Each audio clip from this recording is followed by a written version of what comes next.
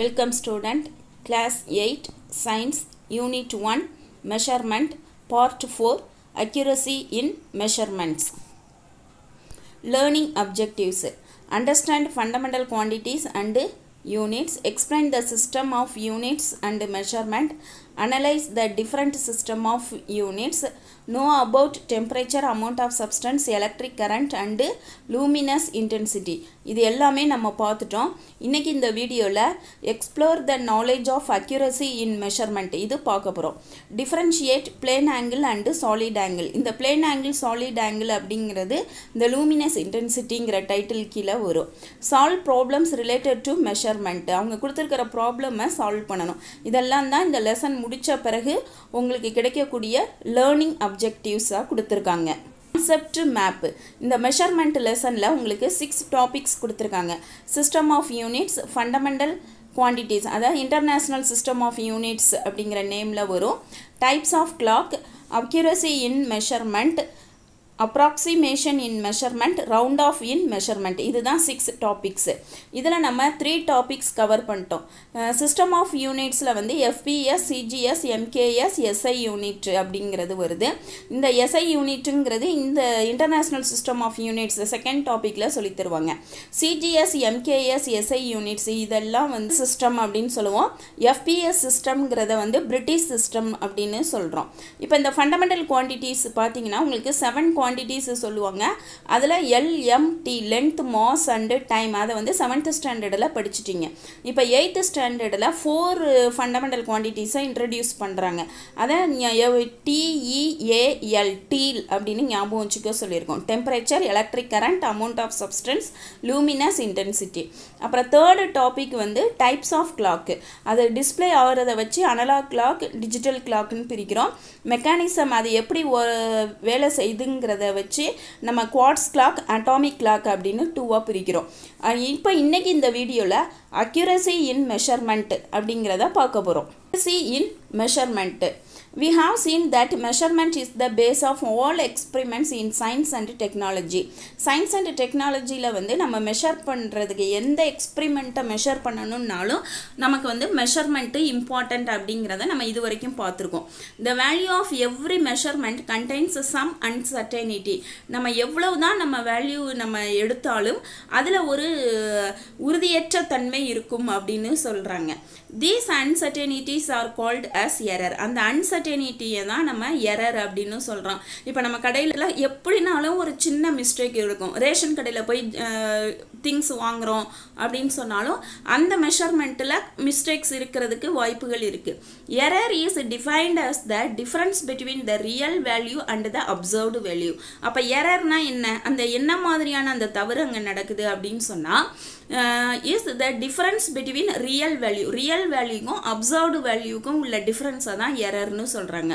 இப்போ நம்ம எக்ஸாம்பிளுக்கு 1 கிலோ சுகர் வாங்குகிறோம் அப்படின்னு சொன்னால் நீங்கள் வீட்டில் வந்து நிறுத்து பார்க்கும்போது 999 அப்படின்னு இருக்குன்னு வச்சுக்கோங்க, கிராம் இருந்தது அப்படின்னு சொன்னால் அந்த எரர் வந்து ஏற்றுக்கொள்ள வேண்டிய ஒரு error.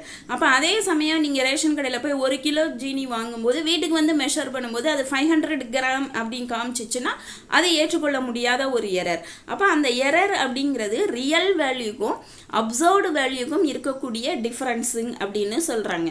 By taking measurements, error should be minimum and the measured values should be precise and accurate. அதாவது மெஷர்மெண்ட் எடுக்கும்போது எரர் எந்த அளவுக்கு மினிமமாக இருக்குதோ அந்த அளவுக்கு நம்ம எடுக்கக்கூடிய மெஷர்டு வேல்யூ வந்து ப்ரிசைஸ் அண்ட் அக்யூரேட், அதாவது துல்லியமாகவும் நுட்பமாகவும் இருக்கும் அப்படின்னு சொல்கிறாங்க.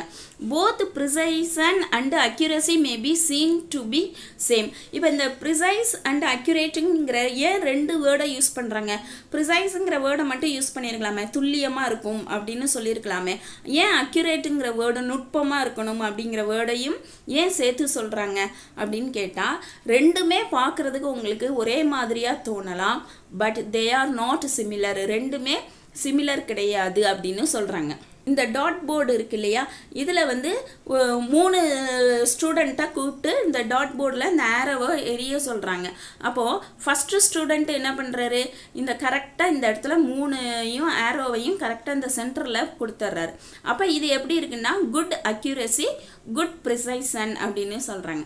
அடுத்த ஸ்டூடெண்ட்டை பண்ண சொல்லும்போது இவர் வந்து இந்த டாட்டில் பண்ணலை, பட் ஆனால் 3 ஆரோவும் அந்த ஸ்டூடெண்ட்டுக்கு வந்து ஒரே இடத்துல வந்து அமையுது அப்படின்னு சொன்னால் அப்போ இவருக்கு வந்து புவர் அக்யூரஸியாக இருக்குது. அக்யூரஸி வந்து கரெக்டாக இந்த இடத்துல இருக்கணும், புவர் அக்யூரஸியாக இருக்குது, ஆனால் ப்ரிசிஷன் வந்து இருக்குது அப்படின்னு சொல்கிறாங்க. அதாவது இந்த ஒரே இடத்துல இருக்கிறதுனால குட் ப்ரிசிஷன். அந்த ப்ரிசிஷன் அப்படிங்கிறத வந்து என்னென்னா தவறான அளவை வந்து சரியாக செய்கிறது அப்படின்னு நீங்கள் எடுத்துக்கலாம். குட் ப்ரிசிஷன் அப்படிங்கிறது தவறை வந்து சரியாக செய்கிறது. அப்போ இந்த டார்கெட்டை வந்து அவர் ரீச் பண்ணலை, தவறுதலாக பண்ணுறாரு, ஆனால் 3 ஆரோவும் இந்த இடத்துல வருது அப்படின்னு சொல்கிறாங்க. இந்த தேர்ட் ஸ்டூடெண்ட்டை பார்த்தீங்கன்னு சொன்னால் இது வந்து புவர் அக்யூரசி, புவர் ப்ரிசிஷன். அப்போ என்ன பண்ணுறாரு, இந்த அக்யூரசி இந்த சென்டர் பாயிண்டில் வரவும் இல்லை, அதே டைம் என்ன பண்ணுறாங்க ஒரே இடத்துலையும் வெளியில் வரவே இல்லை. அதனால தான் புவர் அக்யூரசி, புவர் ப்ரிசிஷன் அப்படின்னு சொல்கிறாங்க. Look at the arrows shot by 3 persons. In the first image, all the arrows are hit at the center. First இதில் வந்து 3மே வந்து சென்டரில் வந்துருச்சு. In the second image, all the arrows are hit at the same place but not at the center. ஒரே இடத்துல வருது ஆனால் சென்டரில் இல்லை. It shows that first person is precise and accurate. இந்த 2 விஷயத்துல இருந்து ஃபஸ்ட்டு ஸ்டூடெண்ட் வந்து ப்ரிசைஸும் இருக்குது, அக்யூரேட்டும் இருக்குது. The second person is precious but not accurate. Second வந்து ப்ரீசியஸாக இருக்கிறாரு ஆனால் அக்யூரேட்டாக இல்லை. But the third person is neither precise nor accurate. அவர்கிட்ட ப்ரிசைஸும் இல்லை, அக்யூரேட்டும் இல்லை அப்படின்னு சொல்கிறார். Accuracy is the closeness of a measured value to the actual value or true value. அப்போ ப்ரிசைஸ், அக்யூரசி, இந்த 2ல் அக்யூரசி அப்படின்னு சொன்னால் ஆக்சுவல் வேல்யூக்கு எந்த அளவுக்கு நெருங்கி இருக்கிறாங்க. இப்போ அதான் நம்ம சொன்னோம், ரேஷன் கடையில் வந்து நம்ம 1 கிலோ சுகர் வாங்குகிறோன்னு சொன்னால் நம்ம வீட்டுக்கு வந்து நிறுத்து பார்க்கும்போது 1000 தாண்டியும் இருக்கிறதுக்கு வாய்ப்பு இருக்குது. 1000 ஏன்னா 1 கிலோங்கிறது 1000 கிராம். இப்போ 1010, 1020யும் இருக்கலாம், 995 அந்த கிராமும் இருக்கலாம். அப்போ ஆக்சுவல் வேல்யூக்கு எந்த அளவுக்கு நெருங்கி இருக்குது அப்படிங்கிறது தான் வந்து அக்யூரசி. அதை தான் closeness of measured value to the actual value are true value. Precision is the closeness of 2 or more measurement to each other. அப்போ precision அப்படிங்கிறது நம்ம எடுக்கக்கூடிய ரீடிங்ஸ். இப்போ நம்ம வந்து 500 சுகர் இருக்குது அப்படின்னு சொன்னால் 2 பேக்கெட் வாங்கிட்டு வரோம், 1 கிலோ வாங்கிட்டு வர சொல்கிறாங்க. ஆனால் நமக்கு என்ன பண்ணிடுறாங்கன்னா 500ன்னு கொடுத்துட்றாங்க. அப்போ என்ன ஆகுது, precision is the closeness of 2 or more measurement to each other. அந்த 2 வேல்யூமே வந்து 500 இருக்கு. ஆனால் நம்மளோட டார்கெட் என்னது, 1 கிலோங்கிறது. அந்த டார்கெட்டை அதை ரீச் பண்ணலை, அதுதான் ப்ரிசைசன்ங்கிறது. இந்த அக்யூரசிங்கிறது closeness of measured value to the actual value. Actual வேல்யூக்கு க்ளோஸாக இருக்கணும். ஆனால் ப்ரிசைசன்ங்கிறது நம்ம தப்பாக எடுக்கிற வேல்யூ வந்து கரெக்டாக இருக்கும், 2 வேல்யூவும் கரெக்டாக இருக்கும். while making measurements accuracy is always desired. அப்போ நமக்கு வந்து அக்யூரசிக்கு இம்பார்ட்டன்ஸ் கொடுக்கணுமா, ப்ரிசைசனுக்கு இம்பார்ட்டன்ஸ் கொடுக்கணுமா அப்படின்னு கேட்டால் அக்யூரசிக்கு தான் நம்ம கொடுக்கணும். So accuracy is always desired. The measured value should be close to the true value. ஏன்னா அதுதான் வந்து ட்ரூ வேல்யூக்கு நெருங்கி வரும் அப்படின்னு சொல்கிறாங்க. இந்த QR கோடுக்கான லிங்க் வந்து கீழே டிஸ்கிரிப்ஷன் பாக்ஸில் கொடுத்துருக்கோம், அதை மிஸ் பண்ணாமல் பாருங்கள்.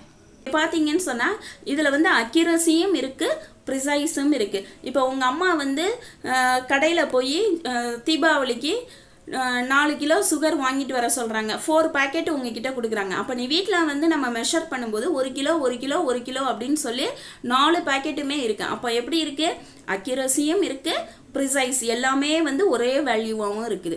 இப்போ அடுத்தது திரும்ப இன்னொரு கடையில் போய் நீங்கள் வாங்குறீங்க. அப்போ அந்த கடையில் வந்து என்ன பண்ணிட்டாங்க, வேலை பார்க்குற ஆள் வந்து உங்களுக்கு தவறுதலாக என்ன பண்ணிட்டாங்கன்னா 500 கிராமை போட்டாங்க. ஆனால் நீங்கள் பணம் வந்து என்ன பண்ணிட்டீங்க, 1 கிலோவுக்கு 4 பாக்கெட் 4 கிலோக்கான பணத்தை கொடுத்துட்டீங்க. அப்போ என்ன ஆகுதுன்னு சொன்னால் இங்கே வந்து நோ அக்யூரசி பட் ப்ரிசைஸ். வீட்டில் வந்து பார்க்கும்போது அந்த 4 பாக்கெட்டும் வந்து உங்களுக்கு 500 கிராம் அப்படின்னு காட்டும். அப்போ இதில் வந்து உங்கள் அம்மா சொன்ன 1 கிலோ சுகரை வந்து நீங்கள் வாங்கிட்டு வரலாம். அப்போ இது வந்து நோ அக்யூரசி பட் ஆனால் ப்ரிசைஸ் இருக்குது. இந்த தவறுதலாக பண்ணுற வேலை வந்து ஆனால் 500ங்கிற 4 பாக்கெட்டு வாங்குறீங்க. தவறாக சரியாக பண்ணுறது தான் ப்ரிசைஸ். அடுத்தது இங்கே பார்த்தீங்கன்னு சொன்னால் இந்த ஆரோ மார்க் பார்த்தீங்கன்னா கிட்டத்தட்ட நெருங்கி வந்திருக்கு. ஆனால் ப்ரிசைஸ் இல்லை. இப்போ பார்த்தீங்கன்னா 1 கிலோ ஜீனி வாங்கிட்டு வர சொல்கிறாங்கன்னு சொன்னால் 975, 950, 910, 990. அப்போது நீங்கள் 1 கிலோ சுகருக்கு கிட்டத்தட்ட நெருங்கி வருது. அதாவது க்ளோஸ்னஸ் டு த ரியல் வேல்யூக்கு நெருங்கி வருது. பட் ஆனால் இந்த மாதிரி சேமாக இல்லை அப்படிங்கிறதுனால இது வந்து அக்யூரசி இருக்குது பட் நோ ப்ரிசைஸ். இங்கே பார்த்தீங்கன்னு சொன்னால் 1 கிலோ சுகர் வாங்கிட்டு வர சொல்லும்போது ஒவ்வொரு பாக்கெட்டும் ஒவ்வொரு மாதிரி இருக்குது. ஒரு பாக்கெட்டை நிறுத்து பார்த்தா 500, இன்னொரு பாக்கெட்டில் 250, இன்னொரு பாக்கெட்டு 300, 4th பாக்கெட் வந்து 100 கிராம் இருந்துச்சு அப்படின்னு சொன்னால் டெஃபினட்டாக உங்கள் அம்மா நல்லா அடிப்பாங்க. இது வந்து நோ அக்யூரசி நோ ப்ரிசைஸ். கடைக்காரங்க வந்து உங்களை நல்லா ஏமாற்றிட்டாங்க, நீங்களே ஏமாந்து போய் வந்துட்டீங்க அப்படின்னு சொல்லலாம். அப்போ இதுலேருந்து உங்களுக்கு வந்து அக்யூரசி ப்ரிசைஸ்னால் என்னன்னு தெரியும். எல்லாருமே விரும்புகிறது அக்யூரசி.